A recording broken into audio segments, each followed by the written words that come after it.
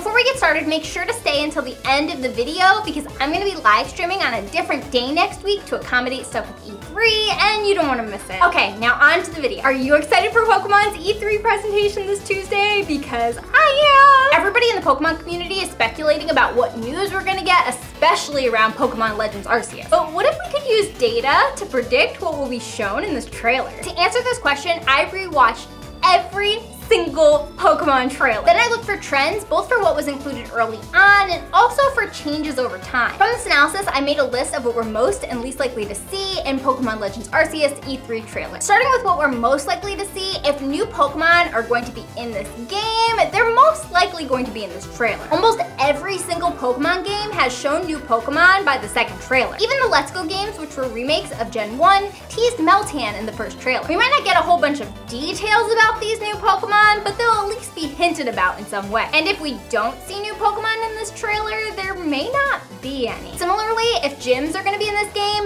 they'll be in this trailer. The data shows that every game that has gyms shows them by the second trailer. Sun and Moon are the only games that don't show gyms, and that's because they don't have any gyms. So if there aren't any gyms in this trailer, there probably won't be any gyms in the entire game. Another thing that will probably be in this trailer is new features. Typically in trailers for other Pokemon games, these would show different ways to interact either across games or across players in general. For example, you get things like raids and contests. So like, are we going to be able to transfer Pokemon to and from Pokemon Legends Arceus? Can we battle against people playing Brilliant Diamond and Shining Pearl? Kind of like Gen 1 and Gen 2 had some timey-wimey stuff. Those are the kind of questions we might have answered in this trailer. There are also a few important characters that are typically introduced around this point. We usually get to see the Professor and the player's rival. Considering the Professor was already teased and there have been some leaks about the player having a rival, I think we'll probably see both of these in the trailer. Okay, on to the things we're least likely to see. I know a lot of people are hoping that the starters will have different final evolutions. This isn't something we have a lot of data on, but for the most part, starter evolutions are not revealed early on. The exception to this was when it was obvious that they'd have mega evolutions, like how Blaziken could already mega evolve, so it made sense to reveal Mega Swampert and Mega Sceptile. For Rowlet, Cyndaquil, and Oshawott, we have no reason to believe that they would evolve in any sort of different, special way. Because there's no hints of that, even if they do evolve into something different, we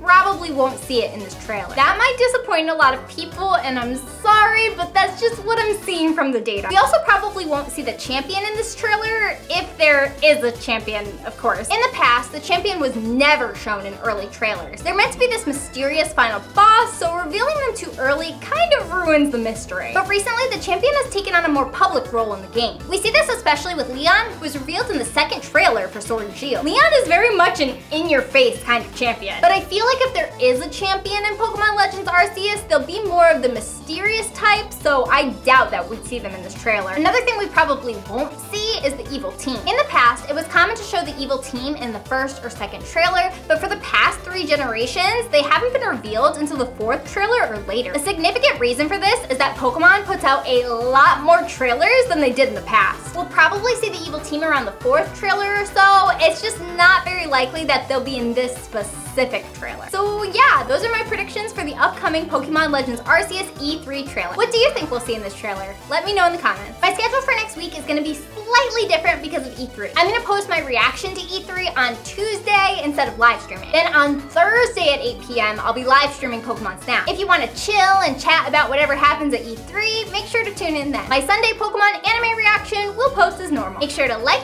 subscribe, and follow me on Instagram at KaylaCapsule for sneak peeks of upcoming videos. Bye!